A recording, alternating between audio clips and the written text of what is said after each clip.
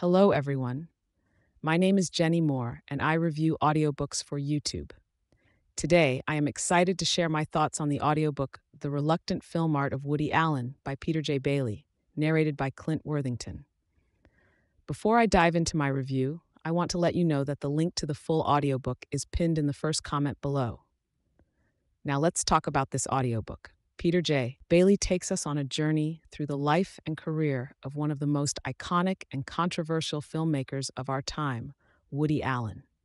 With his signature wit and insight, Bailey delves into Allen's films, exploring their themes, influences, and impact on the world of cinema. But what truly brings this audiobook to life is the narration by Clint Worthington.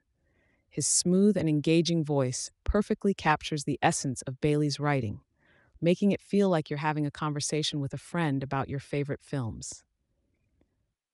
One of the things I appreciated most about this audiobook is how it delves into the complexities of Woody Allen as a person and artist.